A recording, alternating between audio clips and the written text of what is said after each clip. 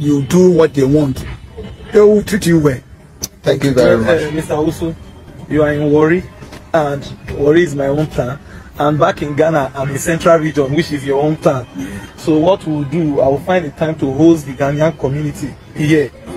I'll find a time to see you people so that we can eat together, let the world know that Ghana and Nigeria, we are one. Hi guys, welcome back to the channel. If you're new here, you are hello, welcome. Thank you so much for joining. For my returning viewer, thank you so much for always coming back. A lot of times we come across videos and see Nigerians who live in Ghana and who also share their experience, what they think about the country Ghana and their experience living in Ghana. But today we are taking a look of a Ghanaian who lived in Nigeria for over 30 years and share the experience, what to think about the country Nigeria. Okay, my name is Kofi Jemfi. I'm dealing with spare parts, specifically auto pass. I've been going to Nigeria. I've been staying there since 1992, and I know many Ghanaians who are also there, working there. Some are having shops, some are having drinking bars, some are having boutique, some are selling phones. Many people, they are doing retailing, because I know many Ghanaians are in Lagos, where I am staying for Onupanu, Pangrove, Kayu, this side. I can tell you almost about 100 Ghanaians I know there. They are working. No. Nigeria is one of the place, precisely Lagos is one of the place I'm staying. Everybody is doing his work. You don't know the difference between Ghana and Ghanaian and Nigerian. As I did, if I did for Lagos, people take me as like a Yoruba man, but I'm Ghanaian. There are some people, if you see them, you think they are Igbos, but they are Ghanaians. We have mingled with them.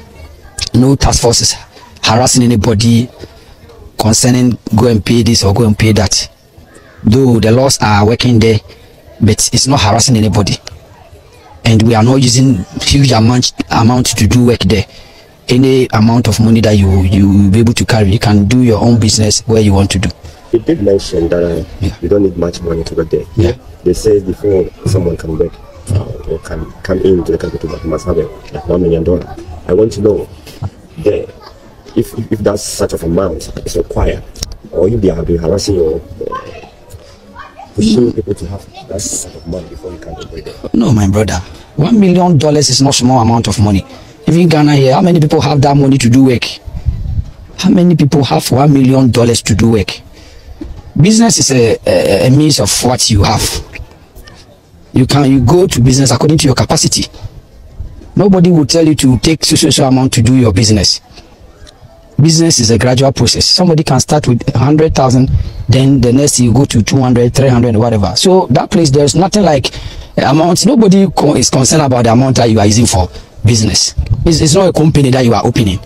If in a company that you are opening, then you say it's a company, but this is not company. This is something like how do you call it? It's a normal trading. So normal trading doesn't need a lot of money. Any amount that you can use to do the business, you can use it. It's your own business. So why should I go and find such a huge amount before I will go and do the business? The law says, and it says that it forbids foreigners from trading. Yeah. So let's compare Ghana to Nigeria. I think they must have similar laws. Yeah. I think they must have similar laws. And if you have heard of such. I think what we are talking about is maybe somebody opening a company, but not a trading. Company is different from trading. If somebody is establishing company, something like MTN have their company here, something like maybe Guinness Ghana or Guinness Nigeria or whatever, anything that is company, that one you can demand such amount. But we are talking about trading. We are not talking about company, because I know that I don't know much about this law, but I know that this law is being taken like somebody establishing a company, not a trading. And when we are talking about trading, but not a company, company is something that is a huge amount of money.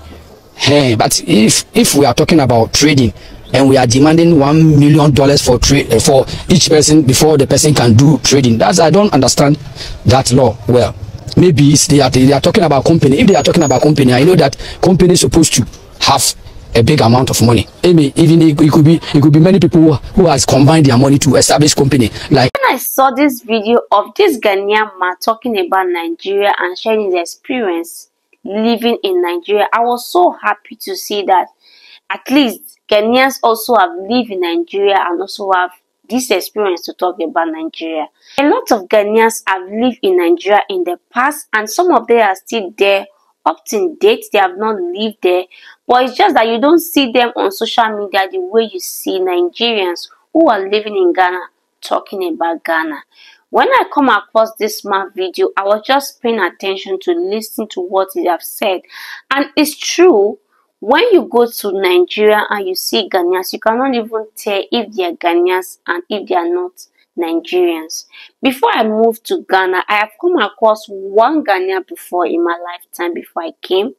Yes, that was a very long time ago. That was 2010. Yeah, a very long time ago. I've come across one Ghanaian who come to our neighborhood to buy goods and take to maybe Lagos to sell. This man come to my state in Nigeria. He will come to our house, yes, to buy some goods for my mom, and this man will take these goods to Lagos to sell. That was the first Ghanaian man I've ever seen before I came. That man was the first man I've ever met as a Ghanaian and make me understand, okay, this is what Ghanaian look. Yes, when we see this man coming on the roadside, like when he's coming to our house, because he do come to our house to buy things from my mom, we just be shouting Ghana man, Ghana man. Yes, everybody in the neighborhood just call this man Ghana man. We don't even know his name, but we just call him by the country. So you see, this man represents Ghana to me at that time. I have not been to Ghana. I didn't even know that I would even come to Ghana at that time. So when I see this video of this Ghanaian man sharing his experience about Nigeria, I was happy because I know that a lot of Ghanaians have lived in Nigeria in the past and they are still there, living there. But it's not like compared to our Nigerians are moving to Ghana now. So Ghana and Nigeria, it has been a journey. Not today Ghanaians go to Nigerians and not today Nigerians move to Ghana a lot. Even where I'm staying now, my apartment, the owner of the place lived in Nigeria more than 20 years. This man is a Ghanaian. So when I even came to take the apartment and I said I'm Nigeria, I was okay, which state are you from? I mentioned my state. This man, oh, I've been to your state before. I live in Nigeria for years.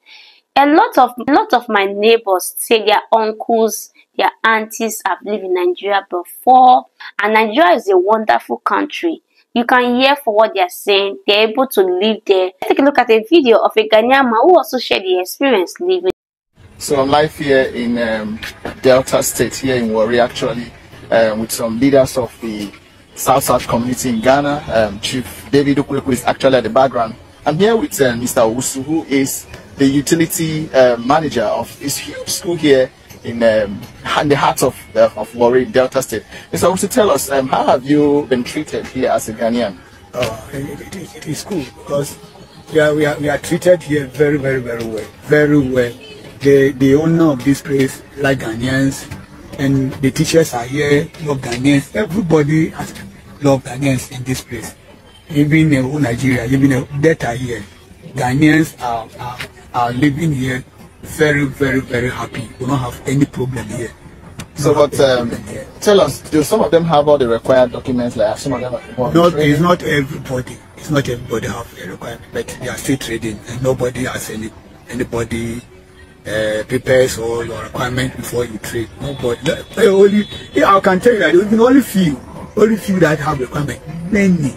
If you say they want to just remove Ghanaians or check Ghanaians who have valid document, it will not get maybe 30%. Wow. You had a Ghanaian community here in Delta State. I also learned you had a conference here the last time. Yes. You also talked about your sister who is also into journalism. She's my sister that in Ghana. That okay, what kind of patronage does she get from that? Yeah, it's very huge. It's very huge because Nigerians, one thing that Nigerians love Ghanaians. So when they see that Ghanaians do something, they like to patronize you because they see Ghanaians that they are very good. If you involve yourself into any crime, they arrest you, they deal with you as the law requires in Nigeria here. That's all. Nobody will say because of you, you are not perfect. They'll go around begin to harassing all the Ghanaians together. No. They'll deal with you in the law that in Nigeria have here. Personally, they not involve any person.